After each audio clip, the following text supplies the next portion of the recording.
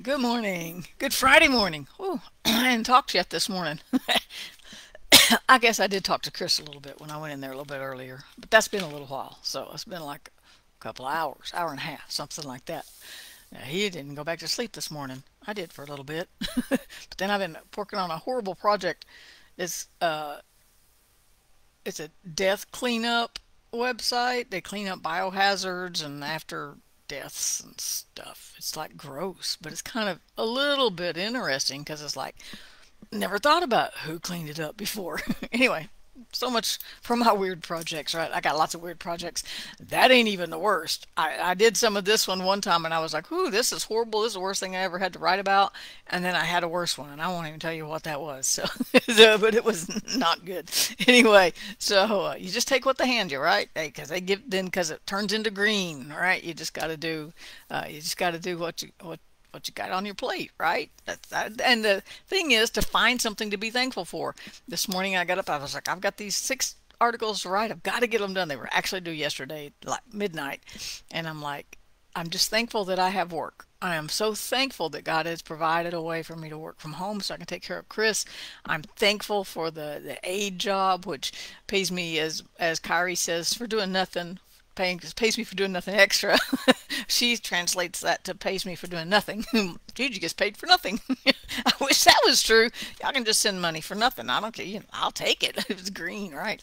Anyway, but just being thankful in all of these things. And so this morning I was actually thinking about all the different things that I've got going on, including like this weekend. I got there's a little facility down here. I just drove past the other day and called them, and they serve the underinsured with disabilities and things. So I'm going to go tour it on Sunday and just see. I don't know. May not even be anything I want to look at, but that I don't want to really consider. But at least I'll go look, and it's possible. There's always something possible, right? So, you never know what a day's going to bring. You never know how many. I've already got a couple of assignments that's come in this morning, real small ones, but that's good. I like the small ones because they don't take very long. Then I feel like I accomplished something, right? And I was thinking about that. I was thinking about the aid job. I was thinking about some things I got to get done for Chris. I was thinking about food and where to order groceries. There's just so many options.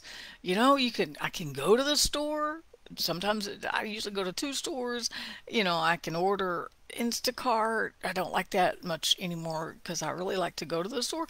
Or I can order Imperfect Foods. I've just discovered Imperfect Foods. That's a pretty cool deal, and it's not too expensive so far. I've only made one order. Actually, I only bought the stuff that was really cheaper than I could get it in the store, and so I'm exploring this. And so here's my point.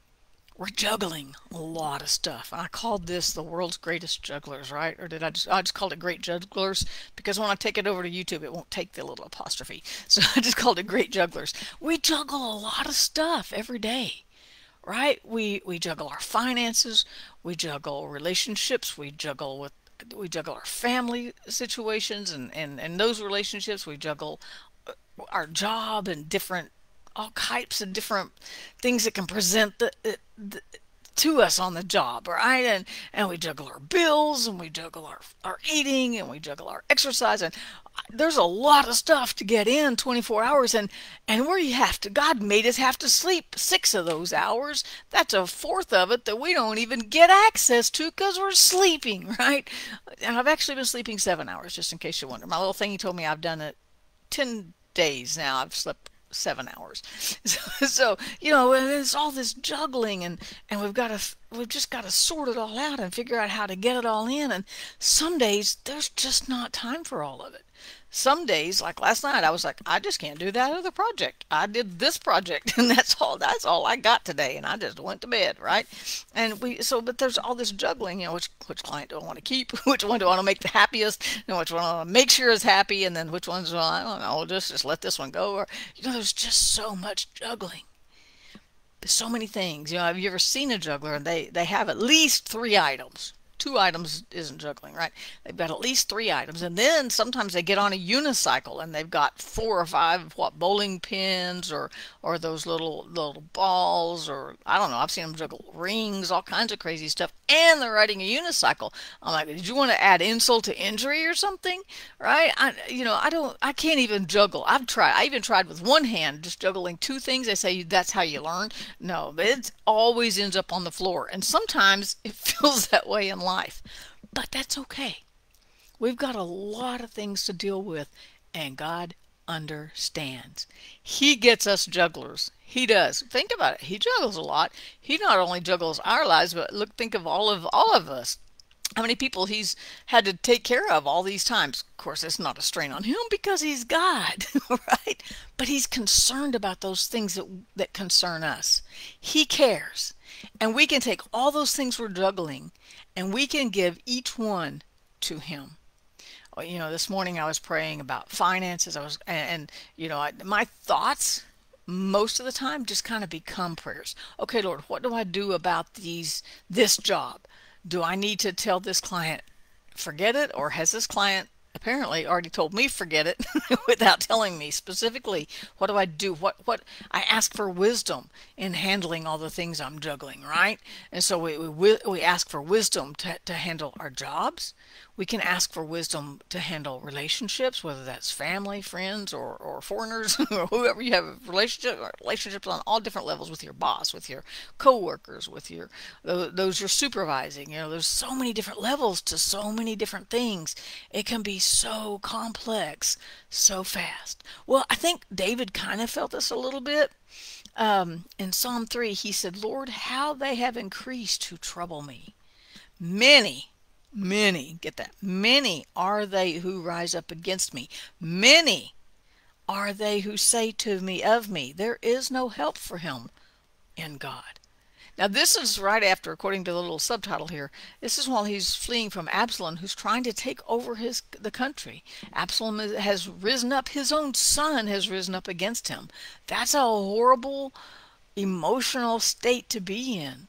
And David is crying out and saying, I'm juggling a lot of stuff here. I'm trying to oversee a kingdom, and I'm trying to oversee the armies, and I'm trying to make sure my people have what they need, and now I'm having to run from my son because he's trying to steal all of this from me and trying to kill me. But God, you set me here.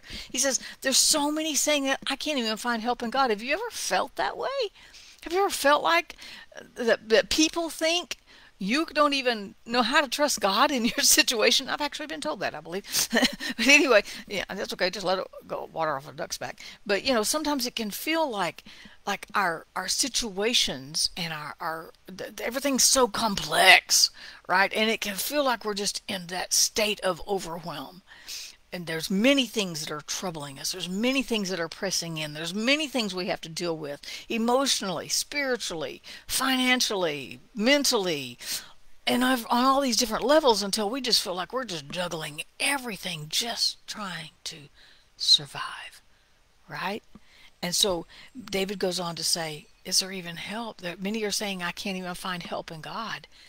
But listen to his next word, But you, O Lord, are a shield for me. And this is one thing I love about David. He is open and raw and real with his emotions, his thoughts, his feelings. He dumps it all out there, but he always comes back and reminds himself, I see all of this stuff. I see all this stuff I'm juggling. I'm seeing all this stuff that's become so complex in my brain and in my life and on paper, and it's all pressing in, but God is still my shield. God is still my glory. He is the one who lifts my head. He's the one. And when we look to him, in the natural, we tend to look up when we're praying or we're talking to God, or I do around the house. Like, okay, are you there? You listening? Hello, where did you go? Right? And so he's still the one that lifts our head. He's that one that can help us change our attitude about our circumstances. But we got to want to first, right? He says, I cried. David said, I cried to the Lord with my voice, and he heard me from his holy hill. Man, that ought to bless you right there. just to know that when you cry to him, whether it's, the religious circles will want to try to put some limits on it. Well, don't talk to God about this. Don't ever ask him why. Don't phrase it that way. Make sure it fits in this guideline. No, God likes that heartfelt cry that ain't even got no words. Anybody know what I'm talking about? I hope you don't, but I bet you do. Sometimes there's just not words. It's just or it's just tears, but he understands the words behind our tears when we can't even get those words out of our heart and express our deepest feelings, right? I cried to the Lord with my voice, and he heard me from his hill. He heard me from the throne of heaven. He heard me in the kingdom of God. Then listen to this. David says, I lay down and slept. I awoke, for the Lord sustained me. I think he was juggling all these things. I got all these things in the kingdom. Then I got Absalom over here. Great. Add another pin and let's just keep juggling. He gave them all to God. He lay down and slept, and God sustained him. Then he says, I will not be afraid of 10,000s of people who have set themselves against me around about. But then he prays. Okay, that's his I will. I will not be afraid. Right? He says, arise, O Lord, and save me, O my God. Salvation belongs to the Lord.